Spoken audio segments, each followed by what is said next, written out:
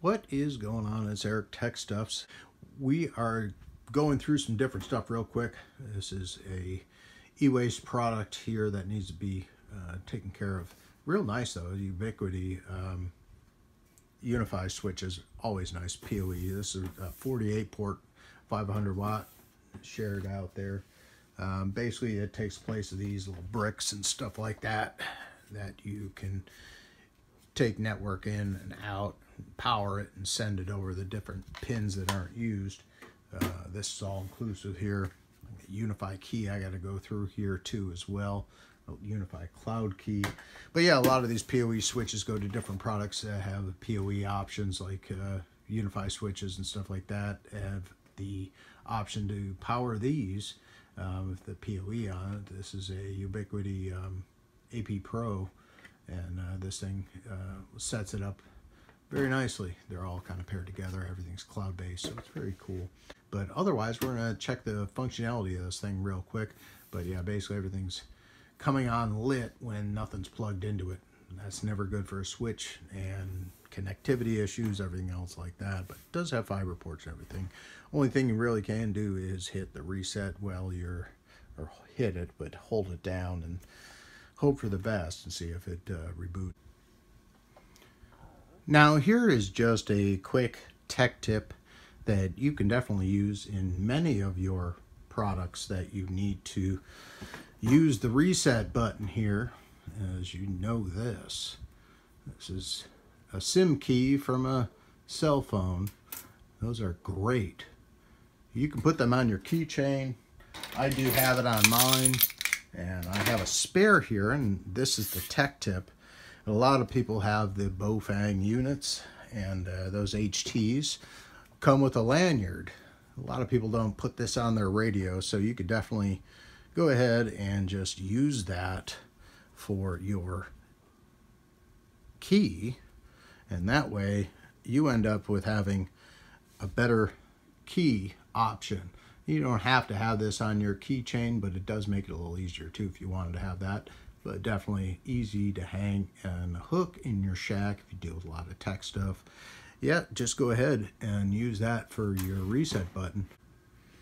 Hey, what is going on? We are back with this UniFi 48 PoE switch here. This thing here, it's 2014 shows on the board, 2015 probably released wise. Yeah, they got about a 1-year warranty. It's unfortunate on these, but I was able to console into it and do all that fun stuff. Obviously, I've taken it apart a little bit, but I was able to console, and then it just stuck and just dead blue. Reset button doesn't work, nothing works. On the console, it showed that no Ethernet was connected, no lights on the front of this whatsoever as shown. And then we just decided to rip it apart because that's all you really can do, and you can't do anything else with it. So as we look on this board, you can see, major discoloration around this chip here.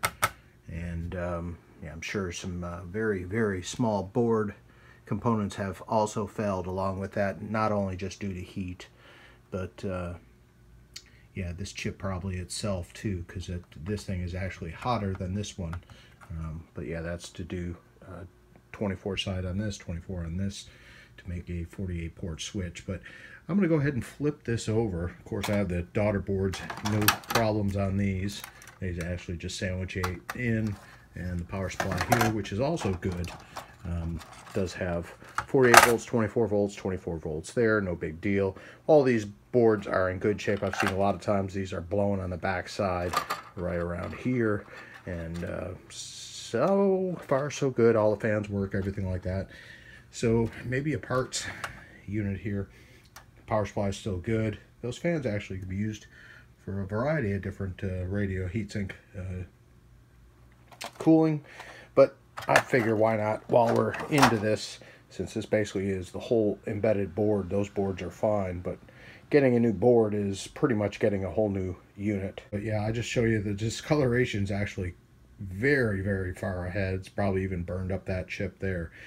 So let's just go ahead and flip it over, show some damage, and get on with the day. It's just e-waste, really. So that's kind of what the state of this situation is. So I'll be back showing you the other side. Oh yeah, make no mistake, it's been slowly cooking for quite some time. It's actually burning over into this unit here, but yeah, that's basically just fully cooked. Those components there have been under some amazing amounts of heat. Basically, this whole board all the way around here is really heated up. So since this is the whole board, yeah, not cool.